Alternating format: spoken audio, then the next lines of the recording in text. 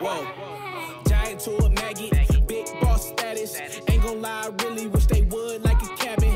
I ain't do no front and get my money on the back end. Yesterday's price ain't today, now we taxing. Way out the fear, ain't no way out for me. They always told me I'm the wave, like I'm way out. And see, I know some real ones turn state, ain't no way I could be out here living like a villain, only way up for me.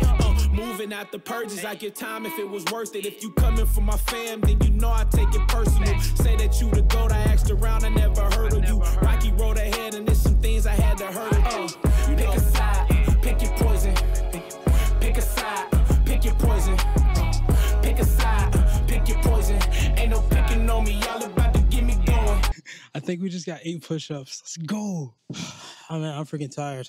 We're going to stop intermittent fasting in 2 days because I like to finish things that I start. After the 2 days, then we're going to figure out what we're going to do, if we're going to have 3 meals, 4 meals. But my goal is actually to meal prep all my meals for the whole day and just eat those meals throughout the day and not eat anything else other than what I put into my Macro Factor app. This way I know I'm setting myself up for success because I have everything planned out. But the thing for me, which is going to be a new obstacle, is planning out my meals every single day and putting it in the app because it's just such a tedious task to do. The only thing I'm really nervous about is the fact that intermittent fasting has helped me with controlling my blood sugar and keeping my blood levels under control. And I don't know, by switching tactics, if my blood sugar is going to get all funky. But if I'm meal prepping and eating close to whole foods, I think we should be good. Then again, it's all experiment and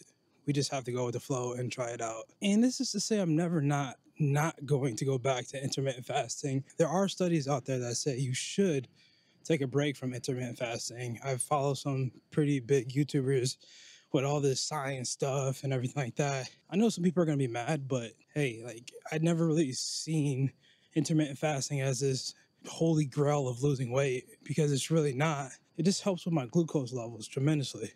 That's the only thing that I'm gonna miss. And anything we do, everything's gonna be tracked. And hey, if we don't lose weight, and screw it. If we fell, we fell. We literally have been losing weight every single month. So, and I'm not nervous about failing. I mean, like, it's experiment, right? You know, I need to find things that's gonna help me sustain my health journey throughout this long journey that I have.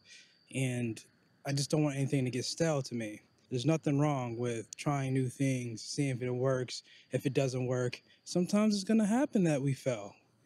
Failures happen. Life happens. We just gotta deal with it. Just got done taking a shower. Now, about to watch some scary movies with my wife because we are approaching Halloween. We decorated a little bit outside, but I mean, the more I'm looking at it, the more I feel like we could have did a lot more. All right, let's go over what we had today so I can get to bed. Today, we consumed 2,480 calories. We got closer to our goal today. We had 191 grams of protein, but we were supposed to get 220, so we were slightly off. Fat, we had 118. We were supposed to get 111 grams of fat, so we kind of went over. And we did hit our carb goal. We had 154 grams of carbs, which isn't too bad. So, hey man, we were only a couple calories off today. This is what I had today. I basically had cottage cheese. We had about a cup of cottage cheese. My wife made some crock pot beef chuck arm pot roast lean and fat trim to 1/8 inch fat raw. Dang man, that's very descriptive. But she made that, and we had about 44 grams of protein. We weighed it out and everything like that. Then we have some mashed potatoes made with whole milk and butter homemade. Then we had some green beans with salt. We also had some more sourdough bread today. I had another ratio yogurt. It was 25 grams of protein. Then I had a Fairlife. I love my Fairlife, man. Yo, the Fairlifes be hitting. Then we also had some popcorners again. Just had one bag of that. Then we had our eggs, potatoes, and beef. And then, yeah, that was what we had today, man. We didn't hit, but we got freaking close, man. This is our 3rd day using the abs. I'm curious to see what is going to say in the next 7 days to see what it's projecting. I mean, we can go to the scale weight, right? As you see, we weighed a little bit more on the 6th. So I'm interested to see how this projection works If I just keep plugging in the food, it's gotta adjust to me, right? That's what we had today, which is fine. I've been trying to show more of what I eat. I want to try to show my weight every day, but since I have this app now, I'll just show the readings on there because it sucks trying to get on the scale every day and try to video record it and then show it to you guys just because it takes up a lot of time. And I'm typically rushing in the morning time. So someone mentioned in my comments that I should eat my protein first before I eat all my like carbs and fats. And also the app sent me something in an email. Basically down at the bottom it says, we recommend that you focus on your daily calorie and protein targets while roughly achieving your desired ratio of carbs to fats. This approach is easy, practical, and most closely aligned with the core functionality of macro factor.